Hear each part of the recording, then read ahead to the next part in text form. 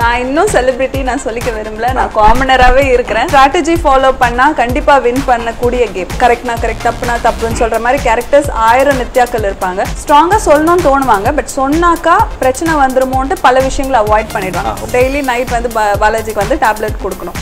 Hi, I am Nithya, also called as Dheju. You're watching me on TalksOfCinema.com. TalksOfCinema viewers எல்லாருக்கும் வணக்கம். Camera இருக்கா? Inside இருக்கு. வணக்கம் ma'am. வணக்கம். அண்ட் வந்து இருக்கிறது யாருன்னு தெரிஞ்சிருக்கும், ப்ரோமோ கட்லேயே பார்த்துருப்பீங்க. இதுக்கு மூல ஒரு லீடு தேவையில்லைன்னு நினைக்கிறேன். நித்யா மேம் தேஜு நித்யா தேஜு எப்படி வேணா கூப்பிட்டுக்கலாம். எப்படி வேணா கூப்பிடலாம். இப்போ செலிபிரிட்டி அவங்க மட்டும் சொல்லிக்கிறேன். இப்போ செலிபிரிட்டி நித்யா வந்து நம்ம கூட இருக்காங்க. வணக்கம் மேம். நான் இன்னும் செலிபிரிட்டி நான் சொல்லிக்க விரும்பல. நான் காமனராகவே இருக்கிறேன். ஸோ காமனராக இருந்தால் தான் எனக்கு சந்தோஷம். ஸோ வணக்கம். என்னை இன்வைட் பண்ண டாக்ஸ் ஆஃப் சினிமாக்கு ரொம்ப தேங்க்ஸ். தேங்க்யூ. Super ma'am. இப்போ பிக் பாஸ் வீட்டுக்குள்ள வந்தீங்க இல்லையா, அங்கேயும் சரி இங்கேயும் சரி, இது உங்களை விட்டு போகாது இல்லையா? இந்த அடுப்பு இதெல்லாம் உங்களை விட்டு போகாது. அதனால சமைக்கிற டியூட்டி இல்லை சாப்பிட்ற டியூட்டி அதான் வந்து முடியல. அடிக்கடி வேக வச்சு சாப்பிட்டுமோ போயிடலாமா உள்ள? ஓகே, பிக் பாஸ் அந்த தலைவரோட ஆடின கேம் எப்படி இருந்துச்சு? பிக் பாஸோட ஆடின கேம். சரி, இது ஆரம்பிக்கிறதுக்கு முன்னாடி எனக்கு நான் ஒரு காமனராக தான் உள்ள என்டர் ஆனேன்.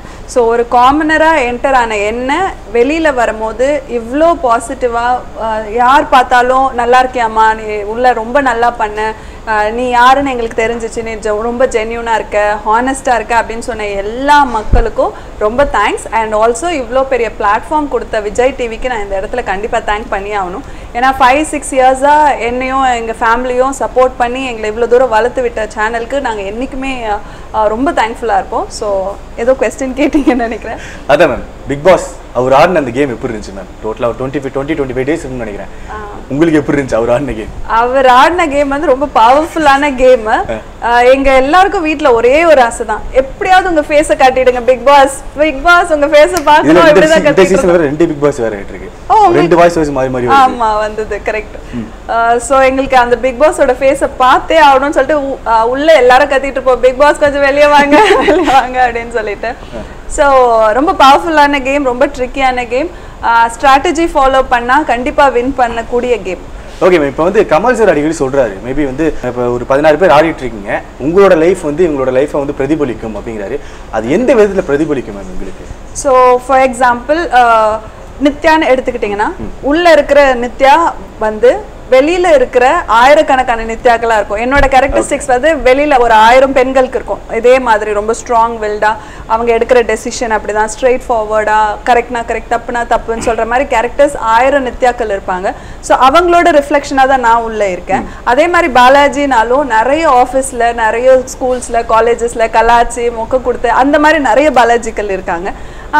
அது மாதிரி ஒரு கேரக்டர் வந்து வெளியில இருக்கிற ஒரு 1000 ஒரு லட்சக்கணக்கான பீப்புளை பிரதிபலிக்கிறதுனால நாங்க பண்ற தப்புகளை சுட்டி காட்டினா, இல்ல நாங்க பண்ற ஒரு விஷயங்களை சுட்டி காட்டும் போது வெளியில இருக்கவங்க ஓஹோ நம்மளும் இப்படிதான் பண்றோமோ, நம்ம மேபி திருத்திக்கலாமோ அப்படின்னு சொல்லி, ஏன்னா உள்ள இருக்கவங்க திருந்துறாங்க. எனக்கு தெரிஞ்ச வரைக்கும் சார் கொடுக்குற ஒரு கமெண்ட்ஸும் பிக் பாஸ் சொல்ற ஒரு கமெண்ட்ஸும் நாங்க கேட்டு நாங்களை மாத்திக்கிட்டே வந்துட்டு இருந்தோம். ஸோ ஆப்வியஸ்லி பாக்குற ஆடியன்ஸும் கண்டிப்பா இந்த பாயிண்ட் நம்ம மாத்திக்கலாமோ, மாத்திக்கிட்டா நம்ம லைஃப் நல்லா இருக்குமோன்னு யோசிச்சிருப்பாங்க. ஏன்னா பிக் பாஸ் 1ல அப்படிதான் நான் சில விஷயங்கள் நான் என்ன மாத்திக்கிட்டேன். ஸோ இந்த வாட்டி வந்து அந்த மாதிரி தான் இருக்கும்னு நான் நினைக்கிறேன். நீங்க வந்து நிறைய பேருக்கு சேஞ்சரா இருக்கீங்க, கேம் சேஞ்சரா அப்படி கூட சொல்லலாம் இல்லையா? அப்படி கூட இருந்துக்கலாம். ஓகே மேம், இப்போ அந்த ஒரு வாரம் ஸ்டார்டிங் ஒரு வாரம் இல்லை, அந்த ஒரு வாரத்தில் மட்டும் நித்யா ஒரு மாதிரி அனலைஸ் பண்ண மாதிரி எங்களுக்கு தெரிஞ்சு, அனலைஸிங்களோட ஒரு மாதிரி எதிர்ப்பு காமிக்கிற மாதிரி எங்களுக்கு தெரிஞ்சு, அது ஏன் மேம்?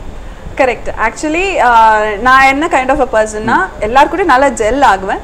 பட் ஜெல் ஆகிறதுக்கு முன்னாடி அந்த பர்சனை பற்றி ப்ராப்பராக தெரிஞ்சுட்டு, அவங்கள புரிஞ்சுட்டு, அவங்க எப்படி அப்படின்னு தெரிஞ்சுட்டு மட்டும்தான் மூவ் பண்ணுவேன். அது இப்போ ஆஃப் லேட்டாக நான் கற்றுக்கிட்ட ஒரு விஷயம். ஏன்னா நிறைய பேரை நம்பி ஏமாந்து அடிப்பட்ட சீசன்ஸ்லாம் இருக்குது என்னோட லைஃப்பில். காலேஜில் சரி, ஆஃபீஸ்லேயும் சரி, என்னோட ஃபேமிலி லைஃப்லையும் சரி, நிறைய பேரை நம்பி ஏமாந்தேன். சரி இவங்க மேபி நல்லவங்களா இருப்பாங்களோ அப்படின்னு சொல்லிட்டு. ஸோ அதுக்கு அடுத்தது அதுக்கப்புறம் வந்த விஷயங்கள்லாம் வந்து நான் ரொம்ப அனலைஸ் பண்ண ஆரம்பிச்சிட்டேன். ஒரு விஷயத்துலையும் நல்லது எது, கெட்டது எது, கரெக்ட் எது, தப்பு எதுன்னு அனலைஸ் பண்ணிவிட்டு கடைசியாக வந்து ஒரு நல்ல கண்டென்ட்டை மட்டும் வெளியில் எடுக்கணும் எனக்குள்ளே இருந்து அப்படின்னு நினச்ச விஷயம் தான் அந்த ஃபர்ஸ்ட் ஒரு வாரம். ஸோ நான் வந்து எல்லாரையுமே ரொம்ப மீ டைம் எடுத்துக்கிட்டேன், எனக்குன்னு நிறைய டைம் எடுத்துட்டு இவங்க இப்படியா ஓகே நம்ம இப்படி அப்படி சொல்லிட்டு அனலைஸ் பண்ணிட்டு அதுக்கப்புறமா அடுத்த வாரத்துல இருந்து நான் வந்து அவங்களுக்கு ஏத்த மாதிரியோ இல்லைன்னா நான் என்ன பண்ண மற்றவங்களை ஹார்ம் பண்ணாது அந்த மாதிரி விஷயங்களை நான் பண்ண ஆரம்பிச்சேன். ஓகே அந்த மாதிரி. ஓகே இப்போ பிக் பாஸ் வந்து அந்த கண்டஸ்டன்ஸ் அனௌன்ஸ் பண்ணாங்க இல்லையா, அது வந்து தாடி பாலாஜி நித்யன் அனௌன்ஸ் பண்ண உடனே பிடிச்சாரியா டிஆர்பி பிடிச்சாரு எங்கேயோ போகுது அப்படின்னு நினைச்சோம். நான் பர்சனலாக நினைக்கிறேன், தப்பா எடுத்துக்காதீங்க. இப்போ நீங்க உள்ள வந்தீங்க இல்லையா, நான் வந்து இந்த வடிவேல் சார் கோவை சார் மாதிரிலாம் ஆகுமோ அப்படிங்கிற மாதிரிலாம் யோசிச்சேன்.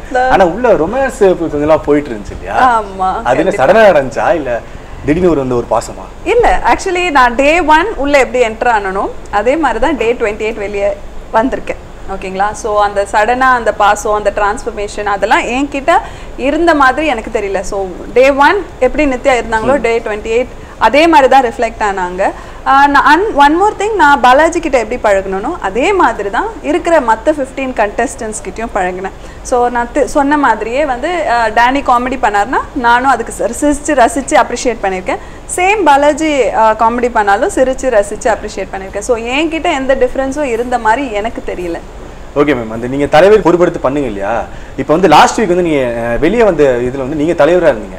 நான் நினைச்சேன் ஓகே இடையில வந்து தலைவர் ஆக்கிட்டாங்க, இது வரைக்கும் பிக் பாஸ் சீசன்ல எதுவும் நடந்ததில்லை, தலைவர் ஆக்கிட்டாங்க, சப்போஸ் எவிக்ஷன்ல இருந்து எடுத்துருவாங்கன்னு நினைச்சோம். ஆனால் இருந்து எலிமினேட் ஆகிட்டீங்க, நீங்கள் நினைச்சிங்களா? ஆக்சுவலி யாருமே ஹவுஸ்ல நினைக்கல, எல்லாருமே வந்து it is a very big game changer. ஏன்னா யாருமே வந்து இனிஷியேட்டிவ் எடுத்து மற்ற 15 பேர் தப்பா எடுத்துருவாங்களோ அப்படின்னு எல்லாரும் சட்டிலா யோசிச்சுட்டு இருக்கும் போது நான் வந்து எழுந்து இமீடியட்டா போனேன். யாருடையும் ஆலோசனை செய்யாமல் எழுந்து போகணும் அப்படின்றது ஒரு கண்டிஷன் இருந்தது. ஸோ நான் டக்குன்னு போன உடனே எவ்ரிபடி எல்லாரோட ஃபேஸும் மாறுச்சு. இவ எப்படி போறா அப்படின்னு சொல்லி அந்த டைம்ல வந்து நான் மற்றவங்களை பத்தி யோசிக்கல, அந்த கேமை அந்த டாஸ்க்கை நம்ம முடிச்சு ஆகணும். இந்த 3 days 4 days கண்டிப்பா அதை செஞ்சு முடிச்சாதான் நமக்கு லக்ஸரி பட்ஜெட். ஸோ அந்த லக்ஸரி பட்ஜெட்டை மட்டுமே நான் ஃபோக்கஸ் பண்ணேன். பட் அன்ஃபார்ச்சுனேட்லி அந்த லக்ஸரி பட்ஜெட்ல கொஞ்சம் கூட நாங்க சாப்பிடல.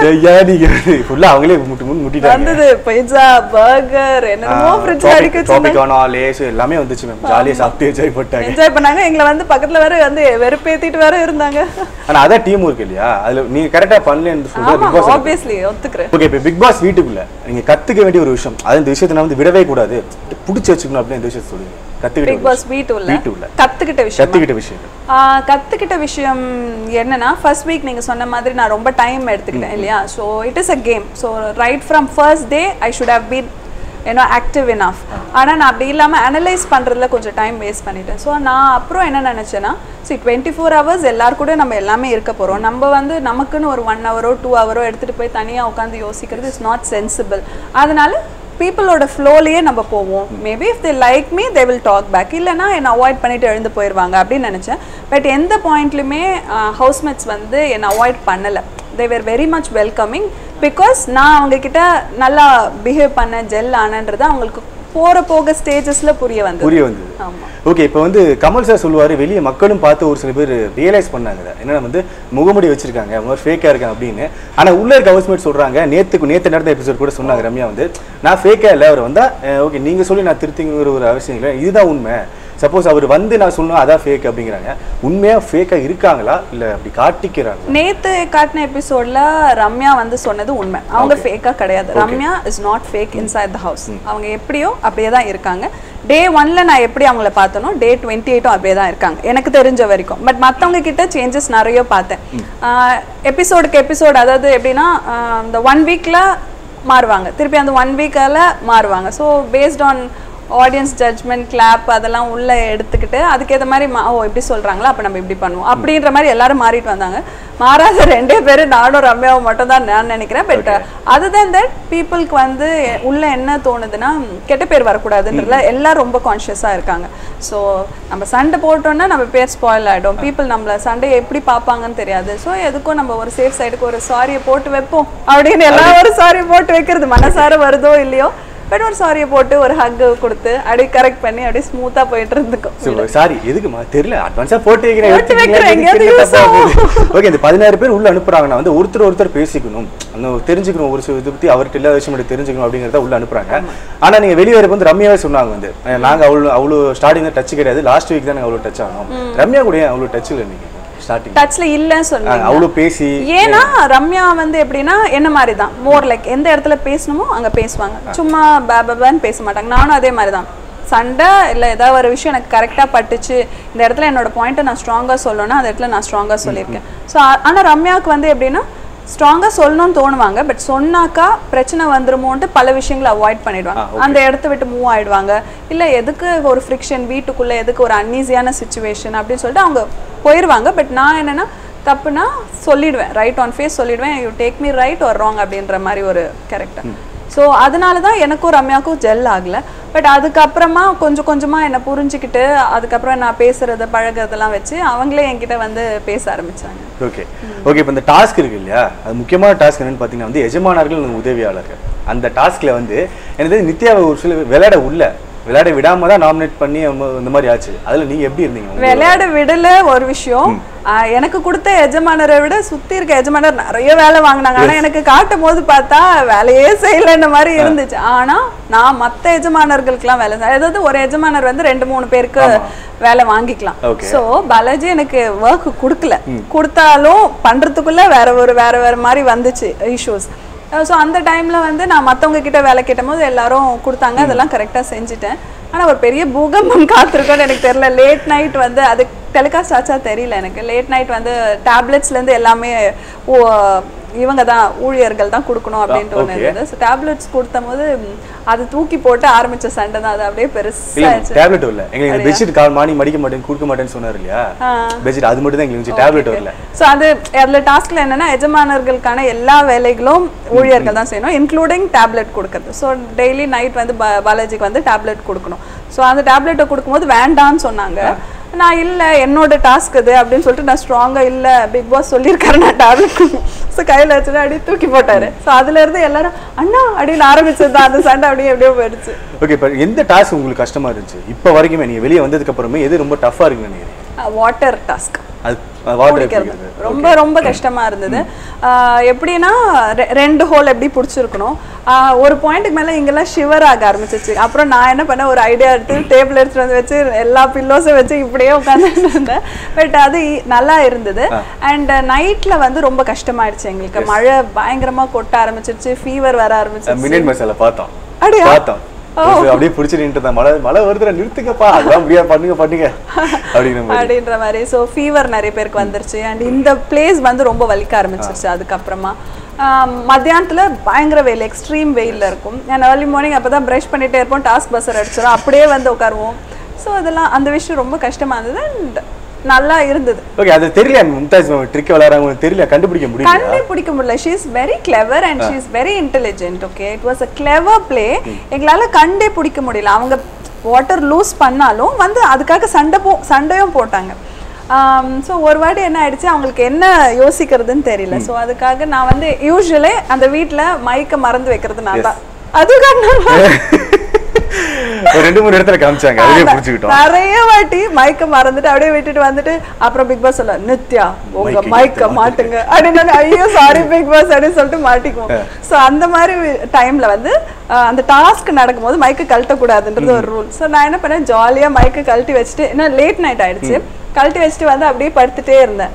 திடீர்னு நான் ரியலைஸ் பண்ண மைக் இல்லைன்னு சொல்லிட்டு நான் என்ன பண்ணிருக்கணும், சைலண்டா போய் எடுத்து மாட்டிருக்கேன். ஆனா நான் என்ன பண்ணிட்டு குடுக்குன்னு ஓடிட்டேன். உடனே மகத் பின்னாடியே அதுக்கு டெலிகாஸ்ட் ஆச்சா. ஸோ மகத் பின்னாடியே ஓடி வந்து மைக் மாட்டல நான் உள்ள போய் ஒழிச்சுட்டேன். எனக்கும் தெரியும்டா போடா. அப்புறம் நானே வந்து ஒத்துக்கிட்டேன், ஓகே இது பண்ணிடுங்க அப்படின்னு சொல்லிட்டு அதை வந்து அவங்க எடுத்து அது வந்து there is a frog inside the bathroom சொல்லிட்டு அவங்க அது பண்ணிட்டாங்க. நல்ல விளையாடுறாங்க. டாஸ்க்னு வந்தா she is very strong and I like her attitude. Task விஷயத்துல பக்காவா இருப்பாங்க. சூப்பர். அந்த நகைட்டு மும்தாஜ் மேம் வந்து ஸ்டார்டிங் ஒரு வாரம் வந்து டாம் அண்ட் ஜெரியாவே இருந்தீங்க இல்லையா, அப்புறம் வெளியே விட்டு வரப்ப அந்த டாம் அண்ட் ஜெரி பிரிஞ்சு போனா எப்படி அழுகும் அந்த மாதிரி ஒரு மாதிரி இருந்துச்சு. அந்த ஒரு வாரம் சடனா எப்படி அவ்வளோ ஒரு லவ் இதாச்சு மும்தாஜ் மேம்? லாஸ்ட் 1 வீக் அந்த மாதிரி இருந்ததா? நான் தான் சொல்றேன்ல, ஃபர்ஸ்ட் டே 1லேருந்து டே 28 வரைக்கும் நாங்க அப்படியே தான் இருந்தோம். ஓகேங்களா, சண்டைகள் வரும், நிறைய சண்டைகள் வரும். அண்ட் பேசுறது நானாக தான் இருக்கும். ஒரு ஆர்குமெண்ட் நடக்கும் ஒரு குரூப்ல, அந்த பாயிண்ட்டை யார் எடுத்துட்டு போய் வைக்கிறதுன்னு பார்த்தா என்னதான் எல்லாம் சொல்லுவாங்க, சொல்லு.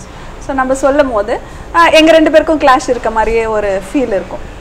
ஆனா அதுக்கப்புறம் முடிஞ்சதுக்கு அப்புறம் நைட்ல உட்காந்து பேசும்போதெல்லாம் நானும் பேசுவேன். சம்டைம்ஸ் அவங்களுக்கு ஹெல்த் இஷ்யூஸ் இருக்கும், பேக் பெயின் இருக்கும், அப்பெல்லாம் நான் போய் கேர் எடுத்துப்பேன். ஸோ எல்லாம் இருந்தது. So that love was there throughout the show. வெளியே வந்ததுக்கு அப்புறம் அப்படியே கண்டினியூ ஆகும். இல்ல, she is a very good person at heart. Okay, but ஒரு டாஸ்க்னு கொடுத்தா அதை டாஸ்க்காக பார்க்க மாட்டேங்கிறாங்க. உங்களுக்கே தெரியும், டாஸ்க்காக பார்க்கவே மாட்டேங்கிறாங்க. பர்சனல் லைஃப்ல எடுத்துக்கிட்டாங்க இல்லையா, அதை பர்சனலாக எடுத்துட்டு வந்து சண்டை போடுறாங்க. அது ஏன் அப்படி? இல்ல, அது டாஸ்க்காக தான் நாங்க பாக்குறோம். அது என்ன, அது ஒன் திங் இஸ் ஃபுட் இருக்காது. டாஸ்க் வந்து த்ரூ அவுட் த டே போகும். அண்ட் எல்லாருக்குமே வந்து கேம் ஸ்கோர் பண்ணணுன்ற ஆட்டிடியூட் இருக்கும். ஓகேங்களா? ஸோ அந்த மாதிரி இருக்கும் போது ஃபர்ஸ்ட் டே ஓகே ஃபைன், ஹாப்பியா ஜாலியாக இருக்குன்னு பண்ணுவோம். செகண்ட் டே ஆகும்போது அந்த ஃப்ரஸ்ட்ரேஷன் கொஞ்சம் கொஞ்சமாக இறங்கும். தேர்ட் டே ஆகும்போது அது வெறியாகும். அப்புறம் சண்டை போட்டு அந்த மாதிரி இருக்கும். அப்புறம் நாங்கள் பிக் பாஸ் ப்ளீஸ் போதும், டாஸ்க் நிறுத்துங்கன்னு கெஞ்சுவோம். அதுக்கப்புறம் ஒரு நின்ன பிறகு திருப்பி நார்மலா ஆயிடும். சில பேர் பர்சனலாவும் எடுத்துட்டு இருக்காங்க. பார்த்தேன், மகத்தெல்லாம் பார்த்து கத்துனதுக்கு அப்படின்னு வேற தோணுச்சு. அந்த மறுபடியும் டாஸ்கே வரும், அந்த திருடன் போலீஸ் பொதுமக்கள் அந்த டாஸ்க்ல வந்து எனக்கு ரொம்ப பிடிச்ச பாயிண்ட்னா வந்து இந்த கண்ணாடி டாஸ்க். கண்ணாடி வந்து கெஞ்சினீங்க இல்லையா, கேமரா யாரோட பிளான் மேம் அது? ஆக்சுவலி அவங்க 2 நாள் முன்னாடியே அந்த கண்ணாடியை எடுத்துட்டாங்க. எங்களுக்கு என்னன்னா எங்க டீமுக்கு வந்து காசு நிறைய வரணும். ஸோ வரணுன்றதுனால நாங்கள் என்ன பண்ணோம், எங்கள் கண்ணாடி கொடுங்க சும்மா ஏதோ பேசிட்டு இருக்கும் போது அப்போ யாஷிகா சொன்னாங்க, நீங்கள் இத்தனை நாள் கண்ணாடி போடலையே, வேணும்னா தான் போடுறீங்க. அப்போ வேணும்னா போடுறேன்னா அப்போ என்ன யோசிக்கலாம், ஓகே தலைவலிக்குதுன்னு சொல்லலாம் அப்படின்னு சொல்லிட்டு வா போலான்னு சொல்லிட்டு ஃபன்னியா பண்ண ஆக்ட் தான் அது. இந்த பெரியவருக்கு வந்து அப்படின்னு சொல்லிட்டு ஆரம்பிச்சோம். ஓகே, இப்போ உள்ள இருக்க மீதி 14 கண்டஸ்டன்ஸ்ல, ஐ மீன் இப்போ ரிமைனிங் இருக்க கண்டஸ்டன்ஸ்ல 14 தப்பா சொல்லிட்டோம், 13 அதான் எக்ஸ்ட்ரா வருவாங்க, WildCard வருவாங்க இல்லையா, சொல்லிட்டேன். ஓகே, இப்போ இருக்கிறதுல யார் வந்து கொஞ்சம் ஓவர் மெச்சூர்டா தந்திரமா வர்றான்னு தோணுது? ரொம்ப ஓவர் மெச்சூர்ட் டிஃபரெண்ட், தந்திரம் different. Okay, over matured and தந்திரம். Over மெச்சூர்ட்னா Yashika matured. அவங்க வந்து she is 18, she is going to be 19. August 4th 19 ஆக போறாங்க. இல்ல ஆர்மியோட தலைவனே பொன்னம்பலம் வந்து சொன்னாரு இல்லையா ஒரு இதுல வந்து என்னோட பையனோட அதல ஞாபகம் வச்சிருக்கோம்ங்க. இல்ல பரவாயில்லை, இருக்கட்டும். இல்ல அதுதான் ஞாபகம் வச்சிருக்கேன். இருக்கட்டும். மும்தாஸ் மேமோட பர்த்டே டேட் சொல்லுங்க. மும்தாஸ் இந்த क्वेश्चन இந்த ஆன்சருக்கு அப்புறம் நான் சொல்றேன். ஓகே அவங்க வந்து 5th of June. 5th of June. 5th of July. ஏதோ ஒண்ணு மேம் வந்துட்டு போதே. அவ இப்பதான் முடிச்சு நான் இப்படி தான் போட்டு வாங்குவேன். நீ கரெக்ட்டா இருக்கியா, ஷோவை ஃபாலோ பண்றியா? அதுதான் நான் உங்ககிட்ட போட்டு வாங்குவேன். கரெக்ட்டா சொல்றீங்களா இல்லையா அப்படி. ஓகே. சோ வேர்த்திருச்சு இல்ல லைட் மேம், அது நீங்க கேட்டதுல இல்ல லைட் அப்படியே. சரி ஓகே ஃபைன். என்ன பேசிட்டு இருந்தோம்? Over matured and over matured. S, அவங்க வந்து 18 years, பட் அவங்க ஏஜ்க்கு நல்ல மெச்சூர்டாவே பிஹேவ் பண்றாங்க. அண்ட் டாஸ்க்னு வந்து அவங்களும் விட்டு கொடுக்க மாட்டாங்க. she is a very strong contender. ஓகேங்களா? ஸோ அது ஓவர் மெச்சூர்ட். கன்னிங்கா யார் கேம் பிளே பண்ணுறாங்க அப்படின்னா, ஆல்மோஸ்ட் கன்னிங்னு சொல்ல முடியாது, அது ஸ்ட்ராட்டஜின்னு வச்சுக்கலாம். ஸ்ட்ராட்டஜிக்கல் கேம் வந்து மும்தாஸ் விளையாடுறாங்க. It's not Canning, it is a strategy. Okay, இப்போ மேக்ஸிமம் பப்ளிக் ஒப்பீனியனாக இருக்கிறது ஸ்ட்ராட்டஜியாக விளையாடுறது. நீங்கள் சொன்ன மாதிரி அவ்வளோதான் விளையாடுறது பார்த்தா மேக்ஸிமம் டேனி சொல்லுவாங்க இல்லை ஜனனி சொல்லுவாங்க. நீங்கள் புதுசாக மும்தாஸ் மேம் சொல்கிறீங்க. டேனி ஜனனி வந்து Janani she is not playing a strategic game. She is just going on the flow. இல்ல ஒரு சில பேர் சொல்லுவாங்க, நாங்க சொல்லுவோம் இல்ல அவ she is a very nice personality. On the flow ல போவா. ஷோ எப்படி போதோ அதுக்கு ஏத்த மாதிரி நம்ம போய்க்கலாம். அச்சீவ் பண்ணனும்னா குட் திங், அச்சீவ் பண்ணலனா கூட பரவாயில்ல, I am into Bigg Boss ன்ற ஒரு பேர் இருக்கு அப்படின்ற மைண்ட் செட்ல அவங்க இருக்காங்க. she is a very sweet person. Danny வந்து ஸ்ட்ராட்டஜி வந்து ஆடியன்ஸோட பல்ஸ் எடுத்து அதை வந்து கொடுத்தா பீப்புளுக்கு பிடிக்கும்ன்றதுல கான்ஷியஸா இருக்காங்க.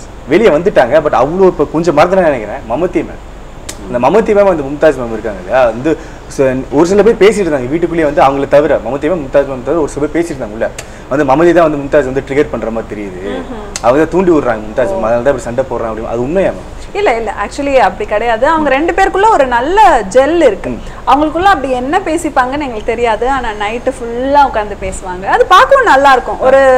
ஒரு ஃப்ரெண்ட்ஸ் எவ்வளோ க்ளோஸாக இருப்பாங்க. ஒருத்தருக்கு ஒருத்தர் சாப்பிடும் போதும் சரி, அவங்க வரட்டும் நாங்கள் சாப்பிட்றோம், நீங்கள் முடிச்சுட்டு வாங்க நாங்கள் சாப்பிட்றோம், that is like very nice. But எங்களுக்கெல்லாம் பார்க்கும் போது அவங்க 2 பேர் மட்டும் ஜெல் பண்ணிட்டு இருந்தா அப்போ மற்றவங்களுக்கு நீங்கள் டைம் கொடுக்கலையே, மற்றவங்க கூட நீங்கள் ரேப்போ கிரியேட் பண்ணலையேன்ற ஒரு ஃபீல் வந்தது. பட் ஈச் 2 பேருமே are both unique in their own ways and sweet persons. Okay. இப்போ வந்து பிக் பாஸ் இந்த சீசன்ல பொறுத்த வரைக்கும் எமோஷனல் மூமெண்ட்ஸ் அதிகமாகவே இருந்துச்சு. அதுல முக்கியமான ஒரு மூமெண்ட் வந்து இந்த ஹார்ட் கொடுக்குற மூமெண்ட், ஹார்ட் எழுதி நீங்க அனுப்புற மூமெண்ட் வந்து அவ்வளோ எமோஷனல்ஸ். அது சடனாக வந்துச்சா, டாஸ்க் சொன்ன உடனே வந்துருச்சா, இல்லை யோசிச்சு வச்சுதான் அப்போ கூட்டு ஒரு டைம் வந்துச்சு அதனால பேசிடுவோம் அப்படிங்கிற மாதிரி? ஆக்சுவலி அது ஏதோ 20th டேவோ ஏதோ வந்துச்சு. ஸோ அப்படி இருக்கும்போது almost we were all heavy. ஒரு ஃபர்ஸ்ட் 1 or 2 வீக்ஸ் ஹாப்பியா சூப்பரா இருக்கு, வீடு சூப்பரா இருக்குன்னு எல்லா ஃபீச்சர்ஸும் என்ஜாய் பண்ணிட்டு இருந்தோம். நாங்க போக போக ஐயோ மிஸ் பண்றோம்ல, இது ஏசி என்னது இது ஏசி சிச்சி அப்படிலாம் கம்ப்ளைண்ட் பண்ணல. மிஸ் பண்ற ஆரம்பிச்ச ஸ்டேஜ் அது. ஏன்னா எப்போ டாஸ்க்குமே நாங்க உள்ள என்ன டிஸ்கஸ் பண்ணிக்கிறோமோ அது அடுத்தது எங்களுக்கு டாஸ்கா வந்துடும். ஸோ நாங்க ஐயோ பேசாத பிக் பாஸ் கேட்டுட்டு இருப்பாங்க, அடுத்தது அதுவா தான் வரும், அந்த ரியாக்ஷன் தான். ஸோ அந்த மாதிரி ஒரு டைம்ல வந்து மிஸ் பண்ணோன்னு ஒரு லெட்டர் எடுத்து வந்து படிக்கும் போதே எல்லார் கண்ணும் கலங்க ஆரம்பிச்சிச்சு. போச்சு இன்னைக்கு நைட்டு வாட்டர் ஃபால்ஸ் ஓபன் இறக்க வேண்டியதா அந்த மாதிரி ஆயிடுச்சு. ஸோ ஆனா எல்லாருமே ஜென்யூனா மிஸ் பண்ணாங்க. ஏன்னா அந்த டைம்ல வந்து எங்களுக்கே ஃபீல் பண்ண முடிஞ்சது, இவங்களை நினைக்கும் போது ஆட்டோமேட்டிக்கா கண்ணில் தண்ணி வரும் இல்லையா. ஸோ அந்த மாதிரி எல்லாருமே ஜென்யூனா தான் இருந்தாங்க. அந்த டைம்ல யாரும் முகமூடி போடல, யாரும் ஆர்டிஃபிஷியலா கேமராக்காக கண்டிப்பா நடிக்கல என்ன பொறுத்த வரைக்கும். ஓகே, இப்போ அந்த விஷயம் முடிஞ்சதுக்கு அப்புறம் வந்து அனந்த் வைத்தியநாதன் சார் வந்து பாயிண்ட் சொன்னாருங்க, கேட்டிருப்பீங்களா என்னன்னு தெரியல, அந்த பாயிண்ட் சொன்னாரு, அது ஜென்யூனா படுதா உங்களுக்கு?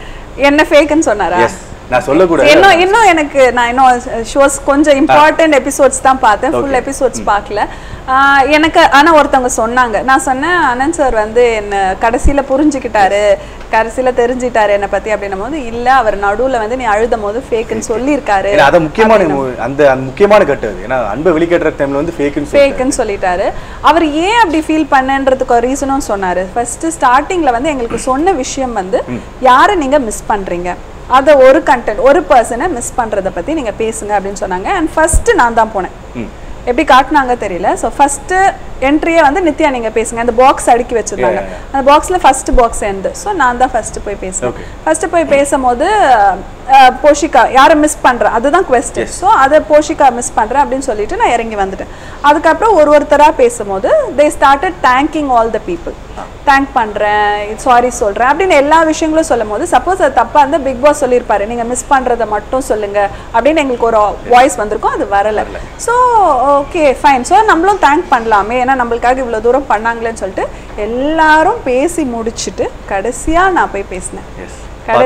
கடைசியாக போய் பேசும்போது அண்ட் மோர் ஓவர் இத்தனை பேர் பேசும்போது அந்த வலி எல்லாம் பில்டாகி எனக்கு வந்து அப்படியே லாஸ்ட் மினிட்ல அப்படியே வந்துருச்சு ஃப்ளோல. But it was genuine right from my heart. இப்போ அந்த வீடியோ பார்க்கும் போது கூட, அதாவது அந்த பிட் மட்டும் எனக்கு கட் பண்ணி அமுச்சு வச்சிருந்தாங்க அந்த மீம் கிரியேட்டர்ஸ் ட்ரால், அவங்கெல்லாம் வந்து எனக்கு அக்கா பாருங்கக்கா இது எங்களுக்கு ரொம்ப டச் ஆயிடுச்சு, கட் பண்ணி நாங்கள் கம்ப்யூட்டரில் சேவ் பண்ணி வச்சிருக்கோம் அப்படின்னு சில பசங்க சொன்னாங்க, அதை மட்டும் அமுச்சு வச்சாங்க. ஸோ அதை பார்க்கும்போது எனக்கு அந்த ஸ்பாட்லேயும் அழதான் வந்துச்சு. பிகாஸ் அந்த 1 year of struggle, 30 years of இந்த விஷயங்கள் எல்லாம் வந்து திருப்பி எனக்கு அழதான் வந்தது அந்த மொமெண்ட்ல. ஆடியன்ஸ் எல்லாருக்கும் சொல்கிறேன், அது சத்தியமாக ஃபேக்கான மொமெண்ட் கிடையாது, அது ரைட் ஃப்ரம் மை ஹார்ட் சொன்னது. நான் மட்டும் இல்லை, அங்கே இருந்த எல்லா கண்டெஸ்டண்ட்டும் ரைட் ஃப்ரம் ஹார்ட் சொன்னாங்க. அண்ட் ஐஷுவோட சொன்ன விஷயம் வந்து எங்களுக்கு ரொம்ப பெரிய தாக்கத்தை இருந்தது. எனக்கு யாருமே இல்லை, ஃபேமிலி இல்லை, நான் தனியாக வாழ்ந்துட்டுருக்கேன் அப்படின்னு சொன்னோடனே எனக்கு ஆல்ரெடி ஐஷுவை ரொம்ப பிடிக்கும். அவள் அதுக்கப்புறம் சொன்ன உடனே அவன் மேலே ரொம்ப மரியாதை வர ஆரம்பிச்சிச்சு. ஒரு பொண்ணு தனியாக இவ்வளோ தூரம் சர்வைவ் பண்ணி ஸ்ட்ரகிள் பண்ணி இவ்வளோ தூரம் பிக் பாஸ் வீட்டுக்கு வந்திருக்கானா, இட்ஸ் நாட் அ சின்ன விஷயம், பெரிய விஷயம் அது. ஸோ ஐஷு மேலே ரெஸ்பெக்ட் வர ஆரம்பிச்சு. குழந்தையா பார்த்த ஐஷுவை அந்த இன்சிடென்ட்க்கு அப்புறம் நான் அவ மரியாதை கொடுத்து ரெஸ்பெக்ட் வர ஆரம்பிச்சது. அது அனந்த் வச்சிருந்தா தாயா பார்த்தாரு ஐஸ்வர்யாவை. அந்த மாதிரி அந்த போர்டு லாஸ்ட் எழுதுவாங்க இல்லையா, வெளியே வந்ததுக்கு அப்புறம் அனந்த் வந்து தாயின்னு எழுதினார் ஐஸ்வர்யாக்கு. ஓ அப்படியா? Okay okay. அந்த அதே வாரம் நடந்த இன்னும் போயிது. ஓகே, அதே வாரம் மேபி அங்க இருக்க ஸ்டொமக் பர்னிங் தான் இங்க வெளிய வருதோ. அது ஸ்பெசிஃபிக்கா ஐஸ்வர்யா சொல்லும்போது உனக்கே ஸ்டொமக் பர்னிங் இல்லையே. ஓகே மேம், வந்து அதே வாரம் வந்து முக்கியமா நடந்த ஒரு விஷயம் வந்து அந்த முந்தானத்து ஃபுட்டேஜ். அது என்னதானே அந்த முந்தானத்து ஃபுட்டேஜ் பொன்னமலம் சார் சொன்னார் இல்லையா, கமலஹாசன் சார். சார் அந்த முந்தானத்து ஃபுட்டேஜ் பாத்தீங்கன்னா உங்களுக்கு தெரியும் சார், தெரியும் சார், 3 வாரம் அது என்னன்னு தெரியப்படுத்துங்க சார், ஒண்ணுமே புரியல. அதுக்கப்புறம் ஜெயிலுக்கு போன போது நாங்க டிஸ்கஸ் பண்ணோம், அவரை ஜெயிலுள்ள அமிச்சிட்டோம். அதுக்கப்புறம் நாங்க பேசணும், அண்ணா என்னதான் நடந்தது சொல்லுங்க, எங்களுக்கும் தெரியாது, அதையே பாதியில ஓப்பன் எண்டடா விடுறீங்க, என்னமா நீ பாருமா அப்படி திருப்பி பார்க்க முடியாது இல்ல எங்ககிட்ட அதான் சொல்றாருமா, நீ பாருமா நீங்க என்னதான் நடந்தது சொல்லுங்கன்னா அவர் வந்து நீ பாரு அவர் சொன்னாரு. அவருக்கு கிளாரிட்டி இல்ல போல, கரெக்டா ரிகலெக்ட் பண்ண முடியல. அதுக்குள்ள ஐஷுவும் யாஷிகாவும் வந்து எங்க கிட்ட பேசும்போது சில விஷயங்கள் எனக்கே தப்பா பட்டுச்சு.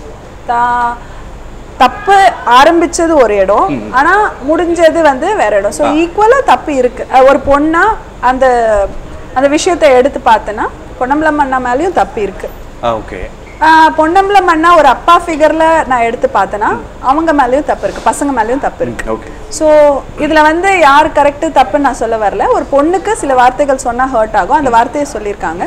அதே மாதிரி பசங்க பண்ணதும் பொன்னம்பலம் அண்ணாக்கு கண்டிப்பா ஹர்ட் ஆயிருக்கும். அதே விஷயத்துல வந்து பொன்னம்பலம் சார் வந்து மறுபடியும் வைஷ்ணவிட்ட ஒரு வார்த்தை விட்டாருன்னு சொல்லலாம் லைட்டா. ஏன்னா அந்த நைட்டு நடந்த ஒரு சென்ட்ராயன் அண்ட் வைஷ்ணவி அந்த அது தெரியும், மேட்டர் தெரியும். தெரியும், நாங்களும் உட்காந்து டிஸ்கஸ் பண்ணோம். பட் அது ஆக்சுவலி என்னன்னா அவர் வயசா இருக்காரு. ஸோ அவர் என்ன பேசுறாருன்னு அவரால் ரிகலெக்ட் பண்ண முடியல. அது ஹானஸ்டா தெரிஞ்சது.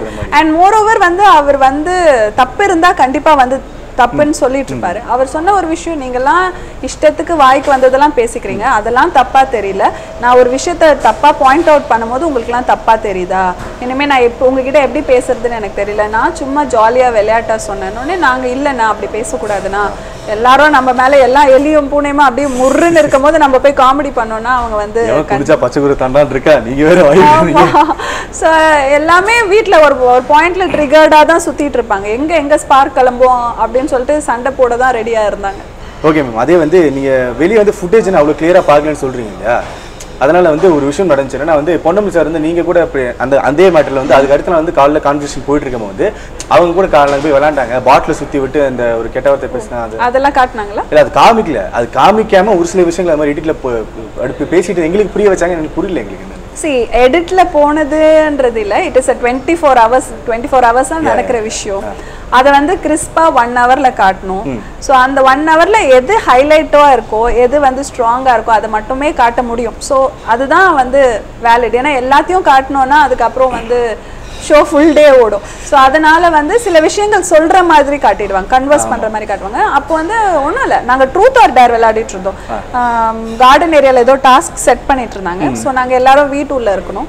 ஸோ அப்போ வந்து ட்ரூத் ஆர் டேர் விளையாடிட்டு இருக்கும் போது அந்த பாட்டிலில் சுற்றி விட்டு விளையாடிட்டு இருந்தோம் எல்லாரும், ஆல்மோஸ்ட் எல்லாரும். அப்போ வந்து பாலாஜி, பொன்னம்பலம் அண்ணா, செண்டு அண்ணா, அதுக்கப்புறம் சில பேர் வந்து ஓரமாக உட்காந்து அதை வாட்ச் மட்டும் பண்ணிட்டு இருந்தாங்க. நாங்கள்லாம் விளையாடிட்டு இருந்தோம்.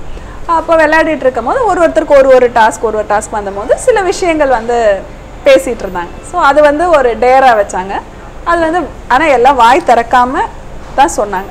ஸோ அதை அவர் நோட் பண்ணிட்டு அவர் கோவம் வந்துருச்சு. அப்போ நீங்க சொன்னா கரெக்டா, நான் சொன்னா தப்பா அப்படின்ற மாதிரி சில விஷயங்கள் விளையாண்டுட்டு இருந்தாங்க. தப்பாலாம் எடுத்துக்க தேவையில்லை அப்படிங்கிறதா மேம் பாயிண்ட். இல்ல தப்பா எதுவும் விளையாடல.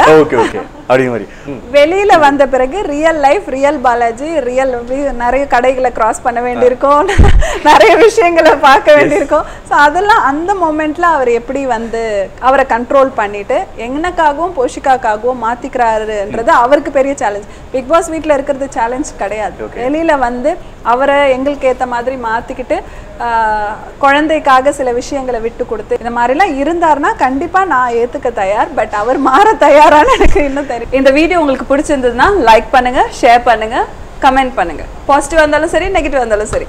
Subscribe to talks of cinema.